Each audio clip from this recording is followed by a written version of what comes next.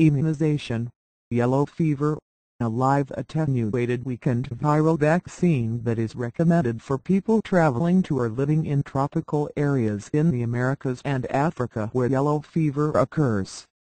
Because it is a live vaccine, it should not be given to infants or people with immune system problems.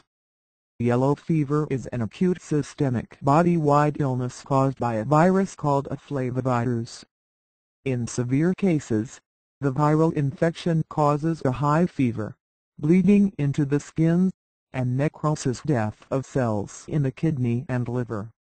The damage done to the liver from the virus results in severe jaundice, which yellows the skin, provides the yellow in yellow fever. The virus of yellow fever is transmitted in most cases by a bite of the Aedes aegypti mosquito. In a very few cases, the virus may be transmitted by a monkey bite. Yellow fever once ravaged port cities in the United States, but no more. Today it is most common and concentrated in tropical areas of Africa and the Americas. There is no cure for yellow fever. Prevention of the disease with the vaccine is most important. The vaccine is based upon classic medical research done under Dr. Walter Reed.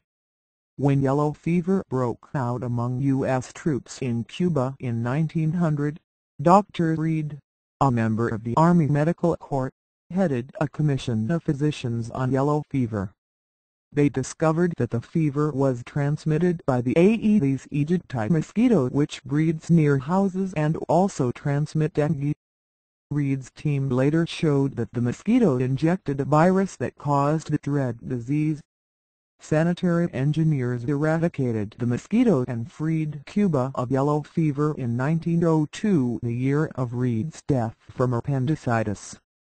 The vaccine against yellow fever is also based on the work of Max Theiler. Dr. Theiler, from South Africa, worked at the Rockefeller Foundation, now the Rockefeller University in New York. In 1929, Theiler contracted yellow fever, not an uncommon experience among those studying the disease, but recovered and became immune to it. The following year, Theiler discovered that yellow fever can be transmitted to white mice, which are easy to handle and are available by the thousand at small cost.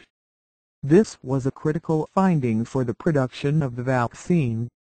In 1951, Max Theiler (1899–1972) was awarded the Nobel Prize in Physiology or Medicine for his